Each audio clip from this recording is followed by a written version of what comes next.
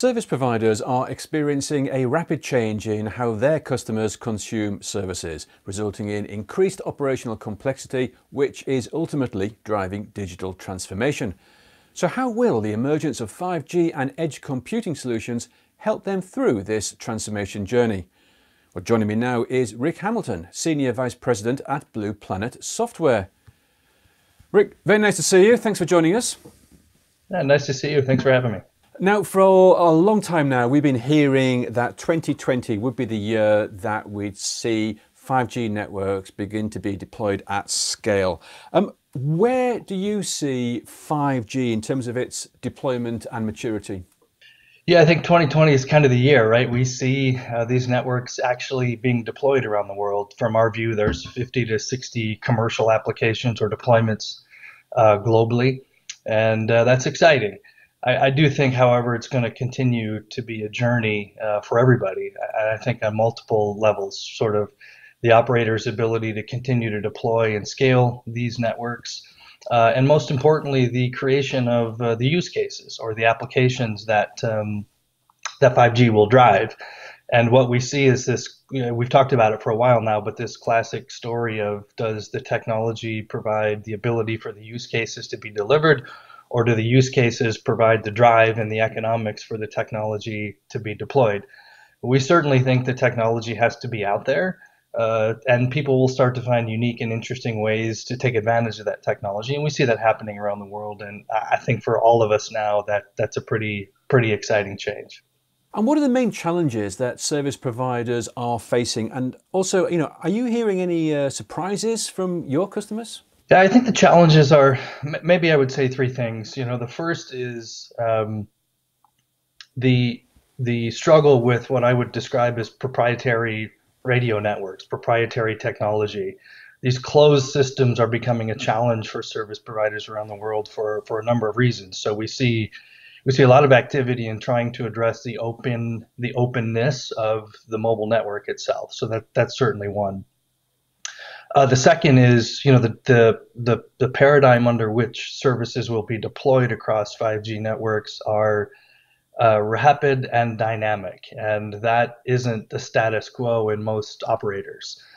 So how do you deliver these services in a very flexible, rapid manner, and manage the complexity that's wrapped around the ability to do that? And the third, of course, is what I said earlier, which is, I'll just broadly call it the economics. So you have to have the right use cases so that you can properly monetize the technology that's being put in the market, and those use cases are starting to emerge. But again, that's a bit of a journey. So I think probably the three areas that are maybe not surprising for people, but definitely something everybody is having to address around the world.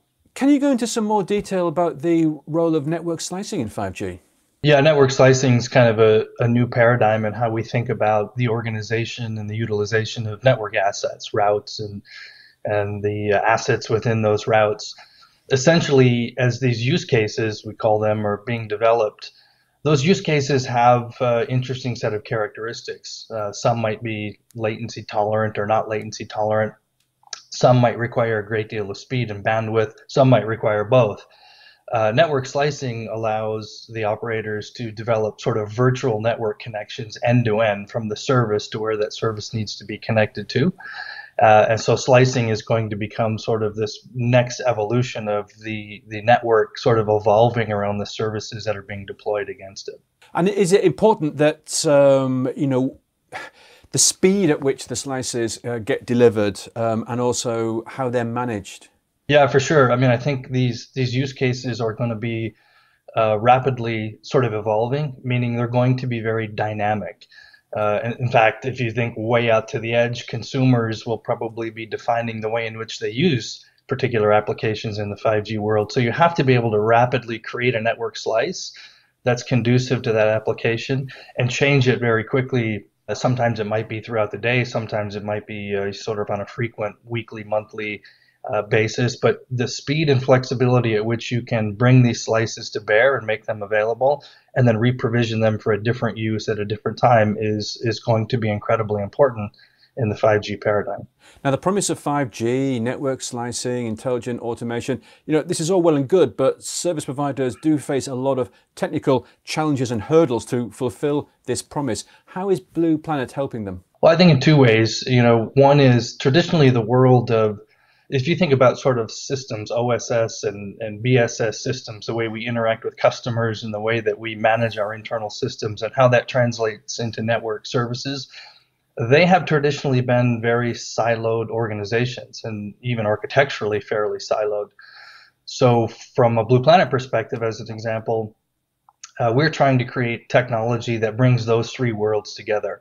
If you think about the dynamics and the implications and the complexity of network slicing in 5G, you can't operate in silos. You can't be handing off data. You have to act sort of very consistently from end to end. And we've developed our portfolio of technology to allow the operators to do that. So from a customer interaction to quickly and rapidly designing the slices and implementing them into the network and then managing them and operating them and making adjustments as required, based on the performance. Those all have to act pretty contiguously. They have to be together. And we think our role in this space really has been to provide a platform for operators to do just that, to operate sort of in the context of that service in a single environment that helps drive automation and deal with the complexity that exists in the end-to-end delivery of these services. Rick, thanks very much for sharing your insights and joining us today. Yeah, you're welcome. Thanks for having us on the show. Appreciate it.